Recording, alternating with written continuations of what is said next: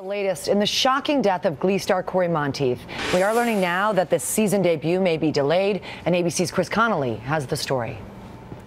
It's a question that's unlikely to be on the minds of the producers and performers who are now mourning the death of Cory Monteith. But not surprisingly, the speculation has already begun. How can Glee go on? Anytime a tragedy like this happens, it's a real shock to a production, and so there's an emotional toll that's going to be taken. And then secondly, there's the logistic challenge of how do you replace an integral part of a major TV show.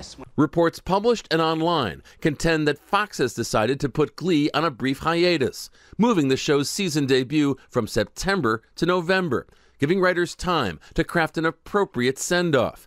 In a statement yesterday, Fox said, "We cannot confirm any of these reports." It's going to be interesting to see what Glee will do, because they left his character at an interesting juncture where he had already gone off to college. There was going to be a number of new characters coming in. The challenges are daunting.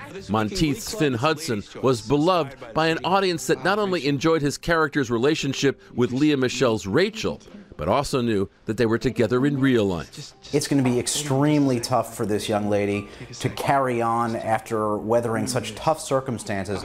He wasn't breathing. The West Wing had to deal with star John Spencer's untimely passing.